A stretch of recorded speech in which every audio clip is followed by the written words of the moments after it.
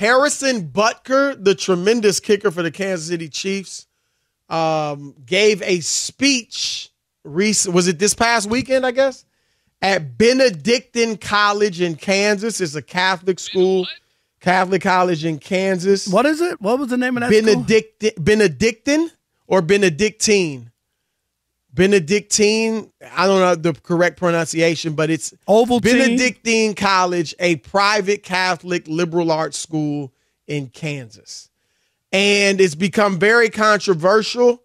He addressed things like LGBTQ, abortion, President Joe Biden, and women being homemakers. Here's a brief, and he's being criticized for it by a lot of people.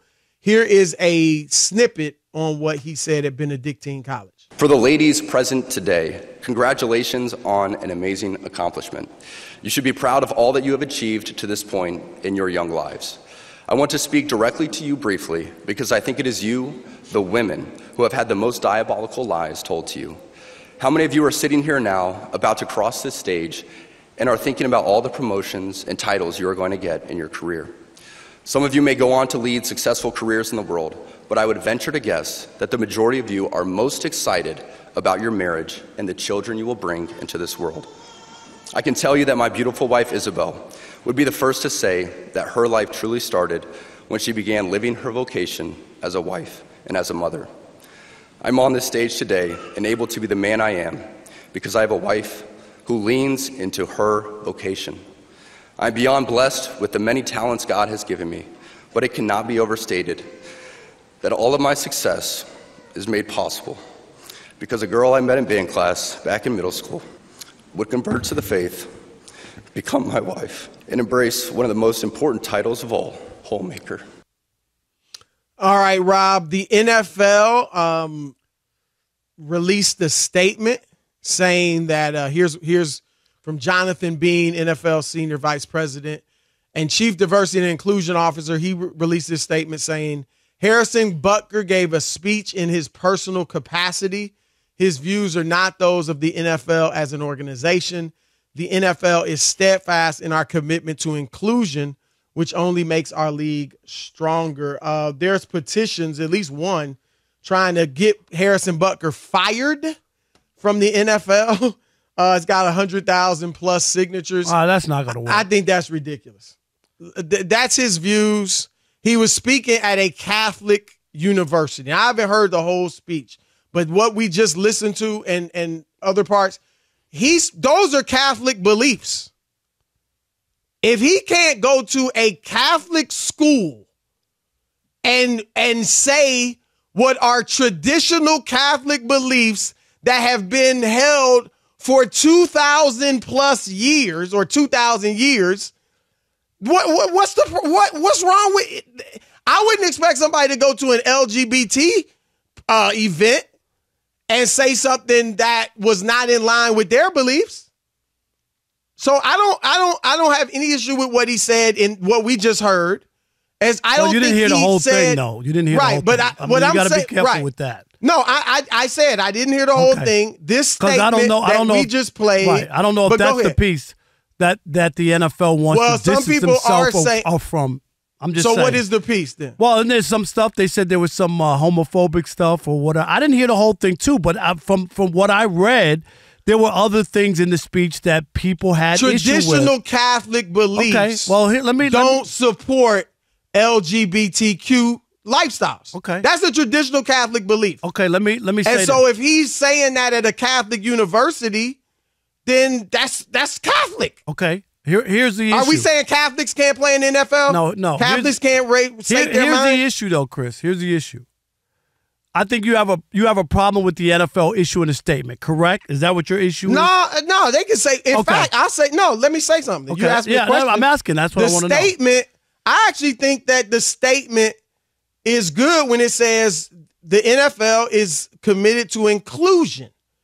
But that inclusion includes Catholics who feel the way that Harrison Butker do. It includes Christians and Muslims and Orthodox Jews who believe similar things to Harrison Butker, and it includes LGBTQ people. We are in a pluralistic society where so many people have different viewpoints, different lifestyles, different beliefs, and we are going to have to learn how to respect one another and let them have their views. And some people say they want tolerance, but what they really want is applause. And I'm not applauding certain things. And other Based people, on my faith, I'm not hold on, let me finish. Based on my faith, I am not going to applaud certain lifestyles. Now, and some people are not going to applaud my beliefs and my lifestyle. And I can live with that. And you should be, not you personally, but the person on the other side, you should be able to live with it too. We have to coexist, respect one another and all that, but we have to accept that some of us are going to have different beliefs, different views of what's right and wrong, and we just going to have to figure out how to live together. Here's the only issue I have, is that he doesn't just represent himself, even in that circumstance in public. He wears a uniform that says Kansas City Chiefs. He also, Chris, is a working member of the NFL, and it's never about morality and anything. It's financial. That's why they'll distance themselves against Kyrie. They'll distance themselves against this guy.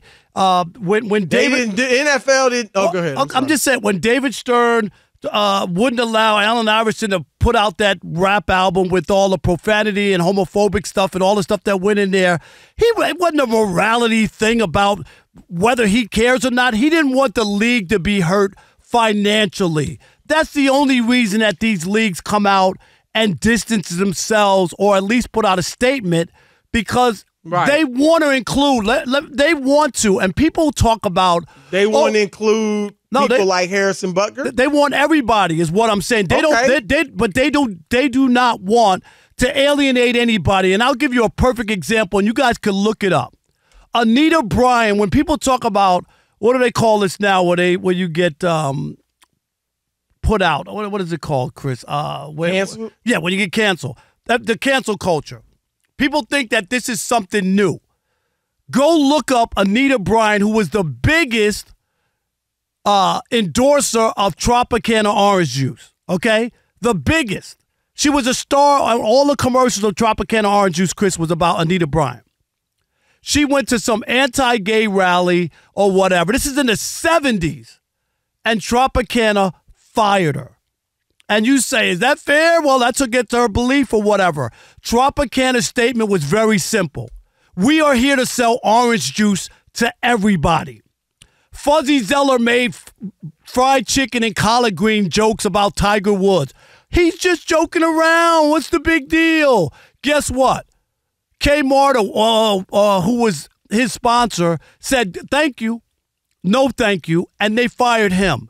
Because they're not trying to alienate. Well, and you're talking about jokes versus 2,000 years of religious doctrine. I'm talking about. No, I mean, that's what you literally just did. Can I talk? That. Can I talk? No, I'm just saying. All right, I'm trying to. Can I talk? On what my point is that it's about financial. It ain't about morality. These guys, these owners and these people in the league, they're not.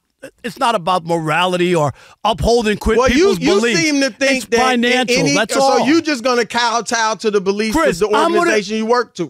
Chris, if I work at Fox Sports Radio, okay?